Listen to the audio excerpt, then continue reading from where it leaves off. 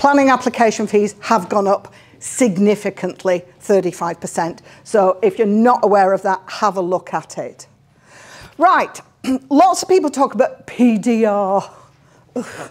Permitted development rights, and everybody goes, "Oh yeah, you can do it under permitted development rights." Swear to God, I'm going to strangle somebody in central government because they need to stop calling it permitted development. Everybody hears permitted and goes, "Oh, I can do it."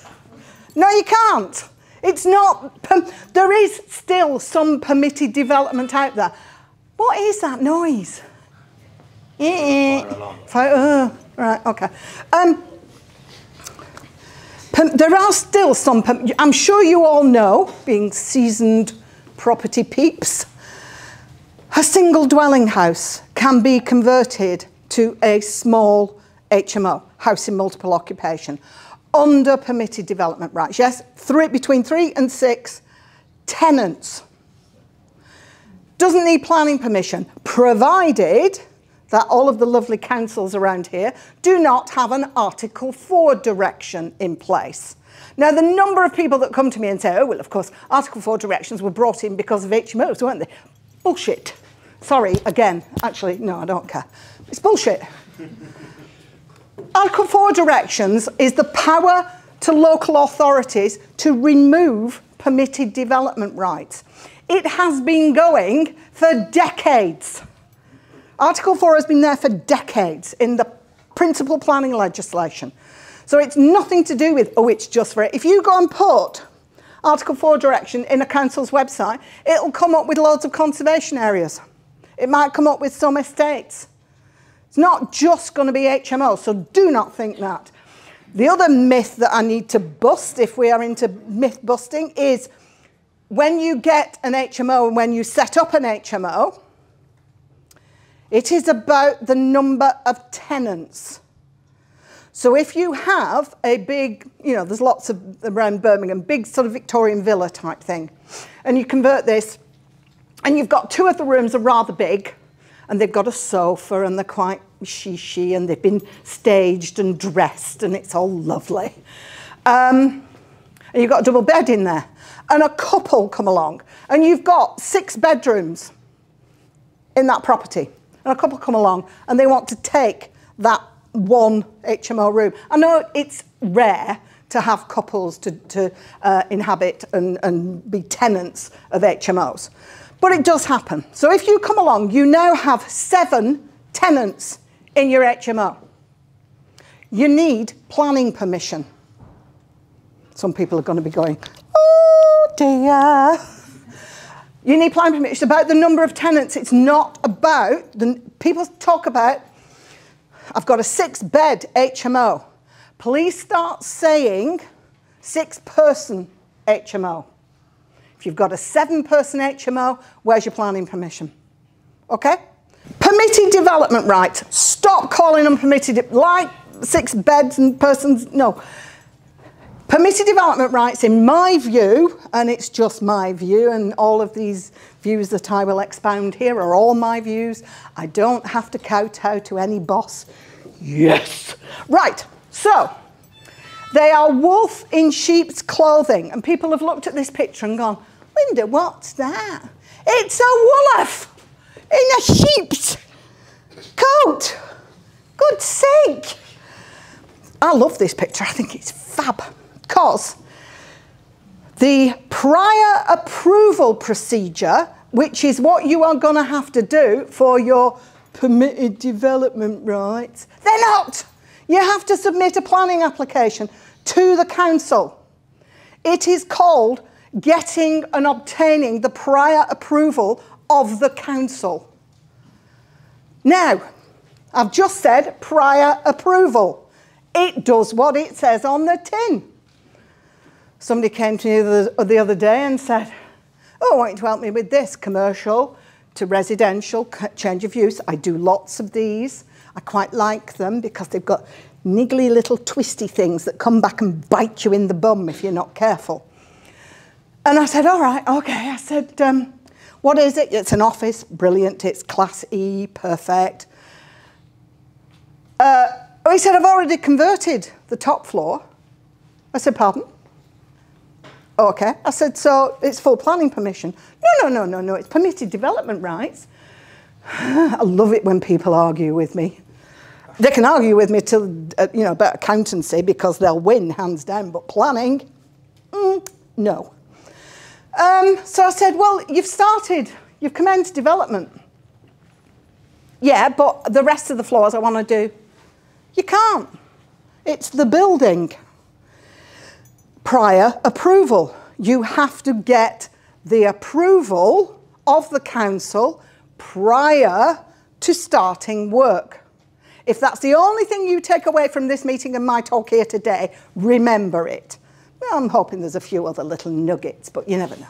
So, prior approval procedure. It was a big, sexy issue in 2013. Oh my God, that's 10 years.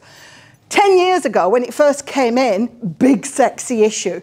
People were taking office buildings and converting them into, quite frankly, slums of the future. Because a lot of these buildings were not fit for purpose, and this is why there is legislation now to allow you to demolish office buildings and rebuild on the same footprint.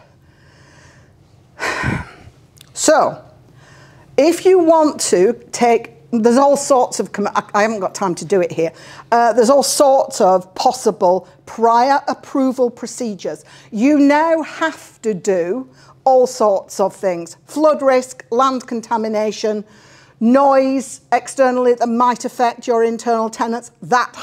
I have had one application refused on that basis because there were extractor flues and fans in restaurants next door. And the council said, no, we're not having that. That'll be detrimental to the residents. Really? Nobody's ever bothered with noise before, but damn it. So, all sorts of things. Transport and highways impacts. There is one, if it's over 8 stories, and because of the Grenfell issue, you have to indicate fire safety. So can you see with all of these things, it is not just, well, it's permitted development, I could just go ahead and do it.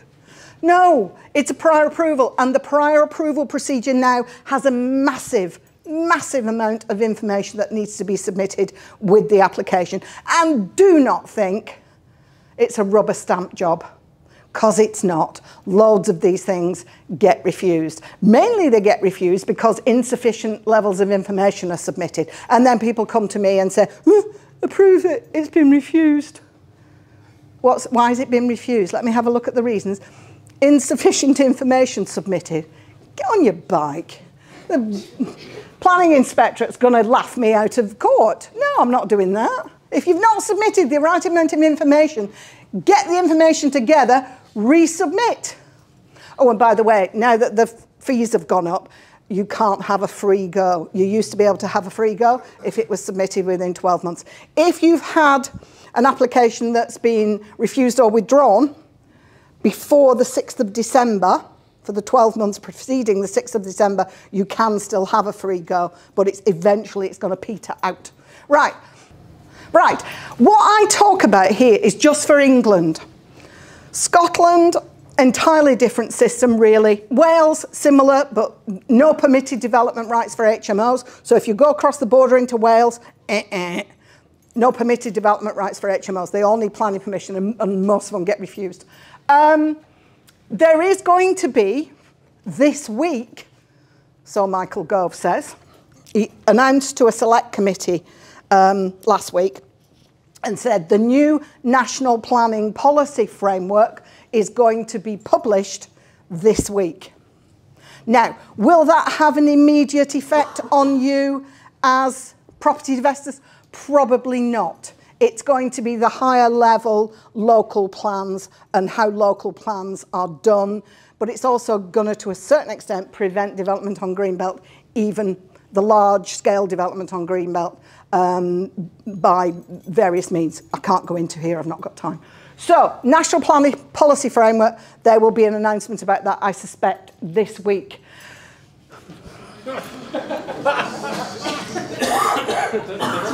Is it just me that Michael Gove looks like Joe 90? Is it just me? Anyway, Michael Gove. I've got pictures of him standing with banners saying, no development on the Greenbelt. You're thinking, you're the environment, well, levelling up and regenerate. Oh, for God's sake. Anyway, so Michael Gove sent a letter out to all of the councils back in end of October, basically saying everything that was going to be put in the new Levelling Up and Regeneration Act. Bit naughty, really, because it hadn't received royal assent and hadn't been finalised. But he sent this letter and said, oh, we're going to do this, fees are going to go up, we're going to digitise planning, we're going to do this, we're going to improve that. And I'm thinking, yeah. This is about the 5th or 6th time I've heard this in my career. So, oh, no, don't. Oh! You know, no, I wish I'd known, I'd have brought me on. Oh. Right, this man. Jeremy Hunt, in the autumn statement. Can you see? Oh, you're looking. All right. In the autumn statement said, and somebody's already asked me about this, you're going to be able to split a house into 2. Yeah?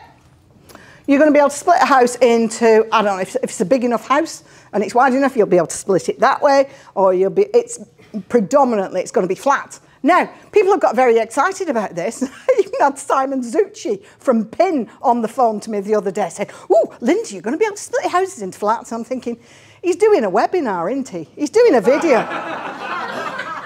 He's doing a bloody video and he wants me. So, yeah, I spent half an hour on the phone and I'm thinking, so I said to him at the end, I said, when are you doing the video? And he went, oh, next week. Oh, gotcha.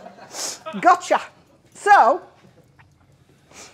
yes, you're going to be able to split a house into 2. And everybody's got very excited, including Simon Zucchi, saying, oh, it's going to be permitted development.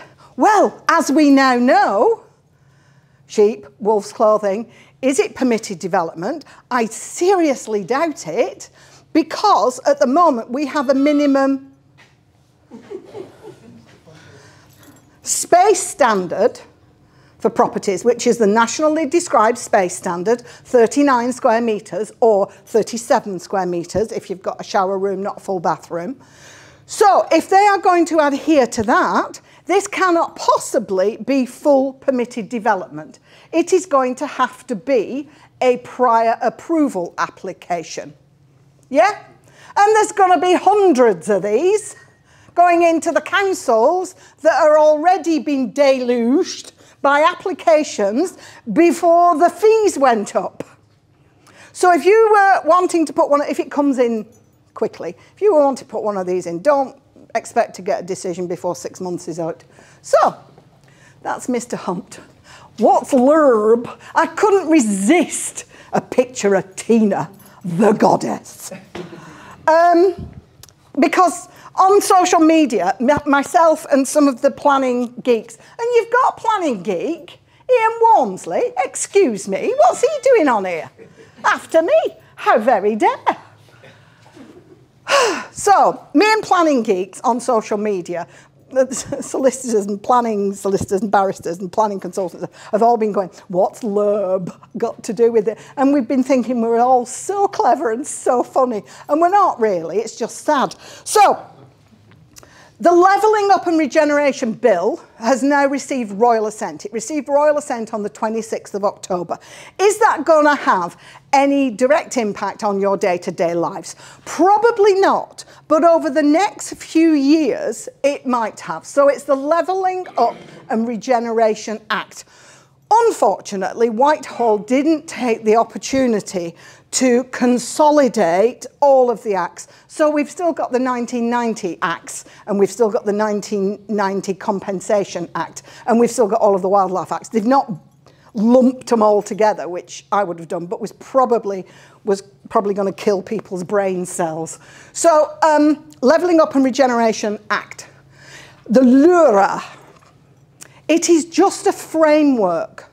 It's a massive, there's 100, if you suffer from insomnia, 357 pages. So I've not got past the first couple of chapters. It's a framework. There will be shed loads of legislation to be hung off this in the next at least 2 or 3 years, but also they're going to be doing community infrastructure levy. That's going to take 10 years to bed in. I could be dead by then. Right. 5 minutes. You just said 5 minutes. Right, it's going to mean you can. It's going to mean you can get quicker local plans. I thought, oh, good, quicker local plans. 30-month local plan time. That's 2.5 years. What's quicker about that? So, you know, this whole business of speeding up the planning system, don't hold your breath. Design codes. Design codes are going to be brought in, have to be brought in by each council. Powers to refuse to determine. The council are going to be given powers, or are given powers in the new Act, to refuse to even deal with planning applications from major developers who are time wasters. And they've submitted applications and they've never built them, or they've gone somewhere else and they've not bothered with them. They've also, if there is slow or absolutely no development, again, the council, there's going to be things like completion reports. So it's going to be highly restricted. Then there's also, if you want to change something, at the moment you used to be able to just submit a letter and you could change little tweaks with development, generally for the larger developments, changing house types and things like that. Now there is going to be a section 73B where you can literally have a plan B, and you can, it should be a simplified process, but to be honest, I'm a cynical old witch. And when people say it's going to be streamlined and simplified, and I think, no, it's not, you're lying to me. Focus on brownfield land. I'm sorry, I thought we were already doing that. What's new about that? Infrastructure levy. There is going to be a new infrastructure levy. My view is that this is going to take 10 years to bed in. Currently, we have Section 106 agreements and we have the community infrastructure levy, which is basically blackmail. Means if you want planning permission for that, you're going to give us that. There's no easier way of saying it is blackmail. But currently, the Section 106 agreement system works. And now they're going to bring in this infrastructure levy, combine everything together. And I foresee disaster, to be honest. I might retire. Oh no, who am I kidding? I have no money. I've got 2 ex-husbands to pay. Right. Enforcement notices. Currently, they're called the 4-year rule. They're now extending, and if you can get away with something for 4 years, the council can no longer enforce. Guess what? It's now 10. So loads of these people that come to me and say, oh, well, I'm just going to do it, and then in 4 years, I'll apply for a certificate of lawfulness. No, it's 10 years. So if you're on year 3.5 and you're thinking you got, no, 10 years. So digitise the planning system, which, to be perfectly honest, is long overdue. Planners and councils are still blaming COVID for not being able to do this, that, and the other. It's going to be digitised, and part of that digitisation is hybrid meetings. This was a massive argument between the Commons and the Lords about whether obviously in lockdown, I've done loads of presentations to committees via Zoom and Teams, and it seemed to work quite well. But they were trying to prevent that and make you be present in the room. But actually there is now going to be electronic presentation capable, and so there's going to be hybrid meetings. So what next? It being the season, the community, the Levelling Up and Regeneration Act is the bare tree. And it being Christmas, all of these decorations are all of the supplementary legislation that needs to go on that tree and hang from that framework. Yeah, so there's lots still to go. There's still these consultations coming out, but nothing yet for the splitting a house into 2. And then, on the horizon, we've got a general election. So, if Keir Starmer gets his hands on it, that tree is going to look like the Sycamore Gap tree that's no longer there. And it's going to be start again. go back to go, do not receive 200 quid. That's me, Linda Wright. Thank you very much for listening. I hope that helped.